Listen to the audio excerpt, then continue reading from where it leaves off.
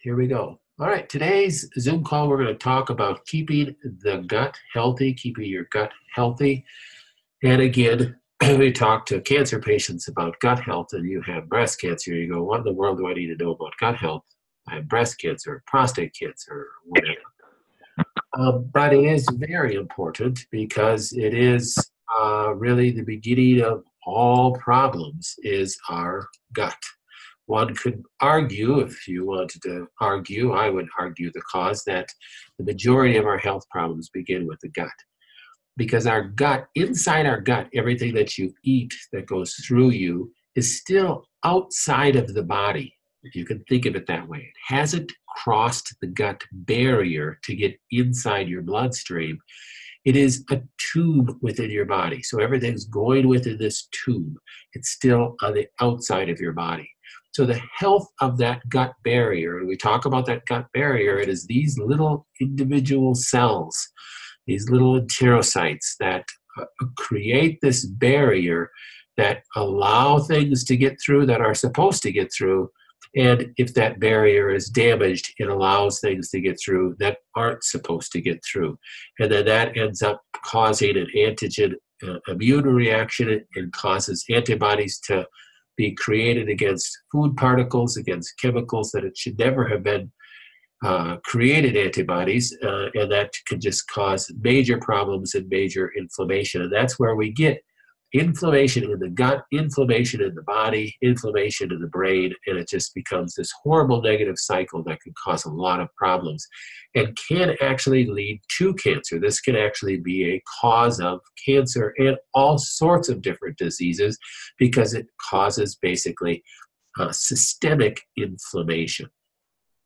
So these commensal bacteria react with butyrate and actually help create butyrate in order to feed the intestinal cells. Butyrate is the main food of your intestinal cells in order for them to be fed and nourished and to stay healthy. So this discussion, we're just going to concentrate on butyrate.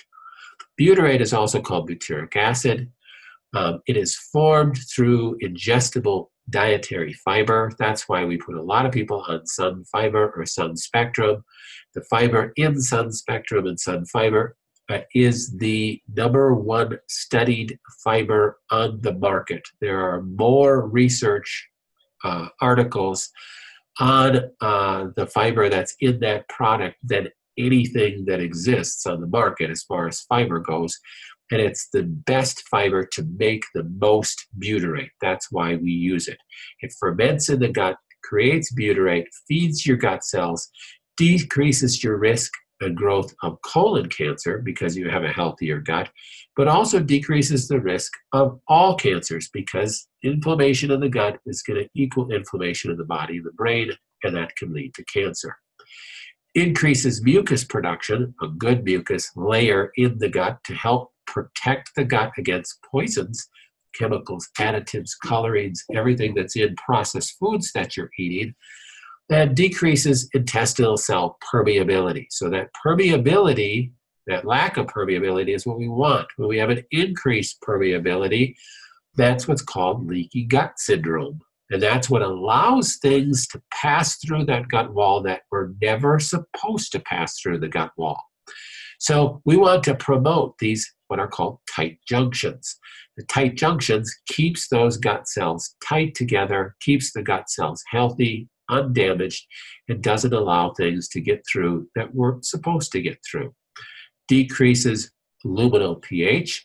So we want that pH of the lumen, that intestinal lumen, to be lower, I mean more acidic, and to stay that way to help continue the digestive process.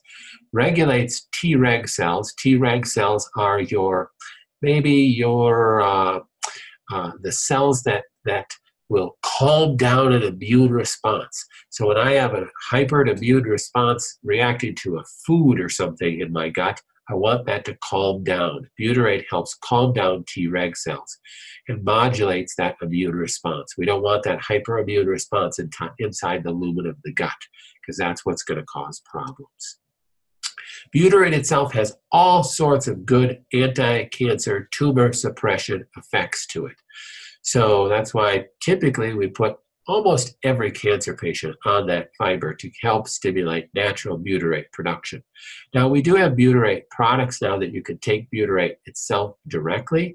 That's a product called Butyrin, and also Enterovite, which is Butyrin is from Allergy Research product, and then Enterovite is a Apex energetic product, which is a good source of butyrate just to help this production. So it's a huge tumor suppressor in itself, and it's a great way to help decrease gut inflammation and increase overall health, and really decrease overall inflammation in the whole body. Now, how do I know if I have leaky gut? How do I know? What are some tests that I would do that would suggest that I have leaky gut? Well, first of all, before I get to the test, we could assume if I have any ill health problems that I have leaky gut. So the tests that we're going to talk about are some of the Cyrex tests. This is the Cyrex Array 4. This is similar to the Array 10, which measures many more things than this. The Array 4 measures, I think the Array 4 has just this one sheet. The Array 10 measures about 6 or 7 sheets like this, about 300 different foods. And this is how you can, if you want some evidence of leaky gut and evidence of your leaky gut being healed, and these are the kind of tests that you can run. Now, we don't run these on a lot of people because you could just make an assumption that you do, and it's make an assumption that you always need to work on your gut, and that's a very safe assumption. Now, people that want more evidence, we can certainly run these tests. These are blood tests measuring antibodies to different food particles. Again, our gut health here, back to this slide right here, should not let large food product particles in, and therefore you shouldn't develop antibodies to these food particles. But when our gut is damaged and we have increased permeability, meaning a leaky gut here, so it's letting large food particles in, we'll start creating antibodies to different foods, and you'll have a test that looks like this. All of these should be in the green. Now, I have run tests on people, and these are all in the green, all of them, which is a great test. Then you have to measure some other things to see, other damage that might be taking place, and that's these kind of arrays here that we'll get to in a few minutes.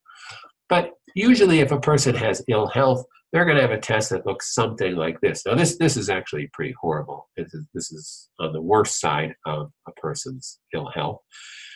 Where this is way out of range in the red here. Equivocal is still out of range, but in the iffy side, green is in normal range. Now you see they have way more, maybe 3 times as many that are out of range than are in range, which this test suggests this person, should they stay off of millet, should they stay off of rice and corn and buckwheat and hemp and sesame and amaranth? The answer is yes. However, just staying off these foods is not going to fix the person's problem. When we have a test, when they're all green and there's just a couple yellows, then the answer is, yeah, if you just stay off those foods and continue what you're doing, that person is probably already doing a lot of gut healing. So if they just started staying off those extra little things that are causing inflammation, then their problem would be diminished.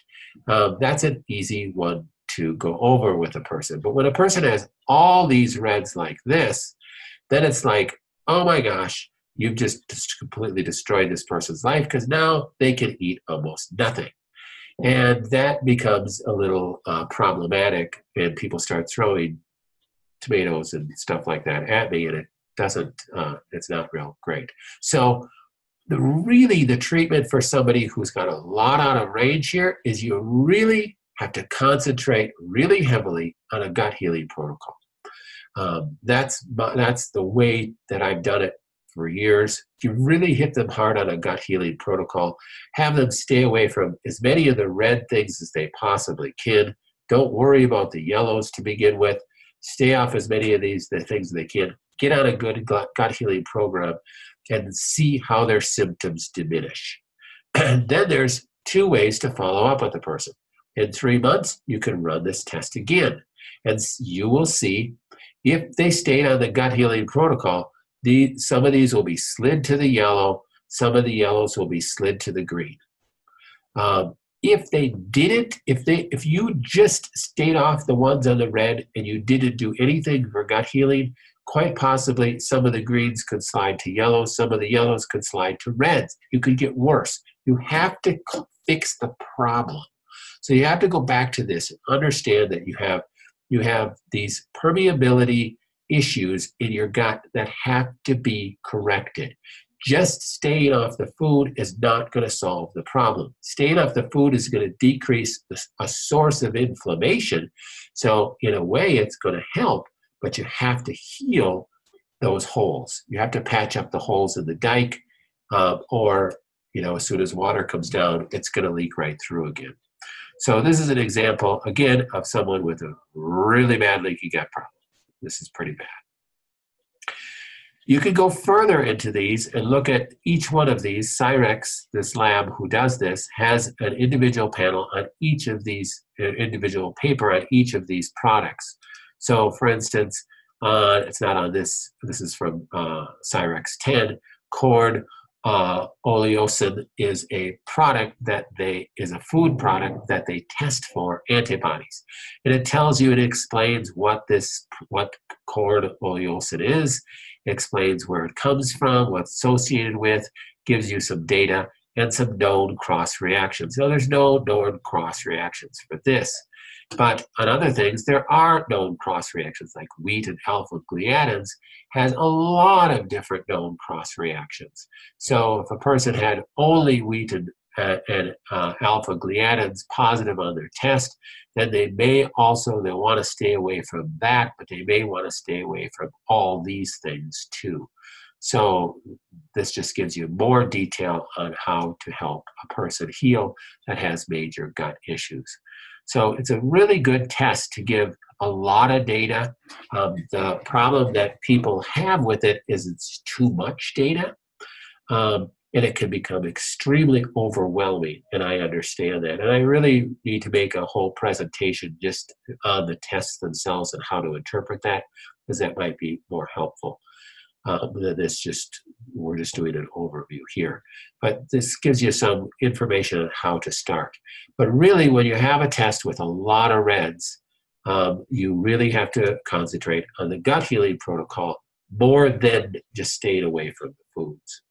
There is another panel that Cyrex has that's a newer panel. It's called their Mucosal Immune Reactivity Screen.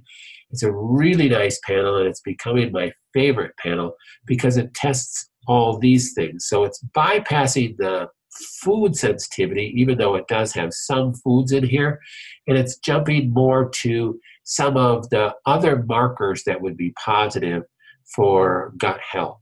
And again, does a person need to do this test?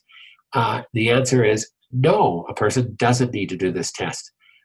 Personally, I have never done this test. I just assume, because of my issues, that I have gut damage and I need to be on a gut healing protocol. So these tests are not super cheap, but they do give you valuable information that gives you some direction to go, especially if you can't quite put the finger on what the cause is.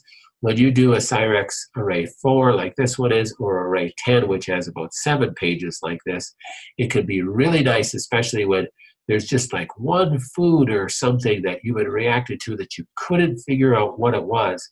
And this is very common with people that were like on a good diet, a dairy-free, gluten-free diet for some time, and then we do a test like this and find out that they're reacting to tapioca starch. And they're like, oh my gosh, that's in all my gluten-free products that I'm eating. No wonder it is. Now I can put a finger on it. Now it brings back to their mind that that's why they have a reaction after they eat their gluten-free bread that they eat.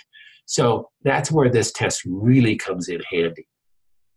But people that have, cancer or serious disease, is it necessary to do this test? Not really. We're going to treat your gut anyhow.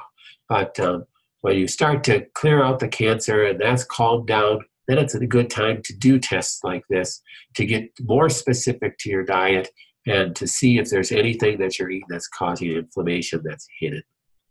So that's just a brief overview of the gut tests and a brief overview of the benefits of butyrate and why we have you on what we have you on.